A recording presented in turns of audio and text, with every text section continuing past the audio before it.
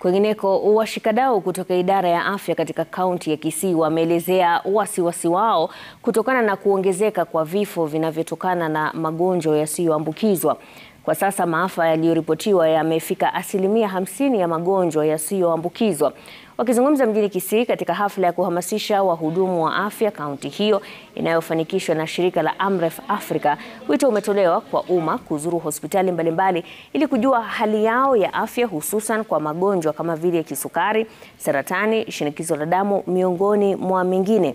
Mpango wa kuhamasisha wahudumu wa afya pia unaendelea katika kaunti za Homa Bay, Kajiado, Narok na Nyamira. The purpose of the training is to ensure that we've updated our healthcare workers in matters non-communicable diseases, so that we will be able to improve the uptake of screening in Kisii County.